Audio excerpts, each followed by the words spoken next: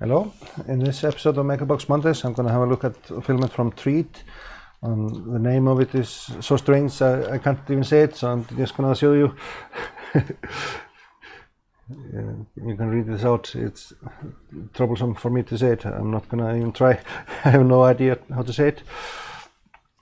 But let's have a look at the prints after the intro.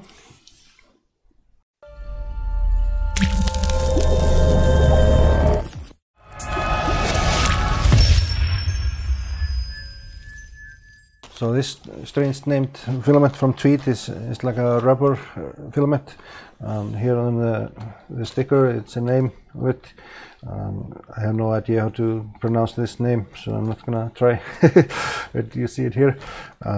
Here they say the hot end temperature should be 215, and there's like no range, and I just set the temp to 215 on my test.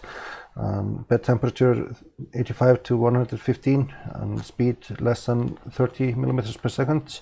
Fan on, and other glue stick on the build surface or may weld to PI or build tack. Advised nozzle diameter at least 0.5 millimeters. Info: a flexible filament mixed with materials from recycled tires. And more information at treedfilaments.com. This was quite an interesting filament, but I'm going to show you my prints.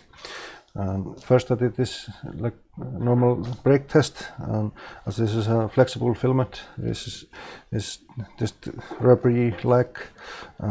It's very tough. I'm unable to pull this apart. Layer adhesion is excellent, and this is really tough, and it's I'd say rather flexible. It's very easy to bend and twist and flex. So, but the surface finish is quite nice. And I did my maker coin. It's maybe difficult to see with the black, but it's like a matte surface. It's really nice. It came out excellent, and almost no issues, and it's flexible, but it's just difficult to see on the camera with the lights.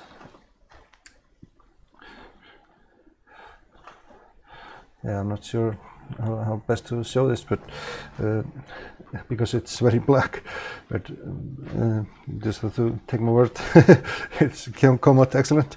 And then I did shear layers a lot, and that came out pretty nice. There was some amount of stringing though, and it's again difficult to see maybe on this camera. Yeah, it's better to see on this camera. You can see a little bit of stringing in there, but it's flexible, and there's really no issues printing.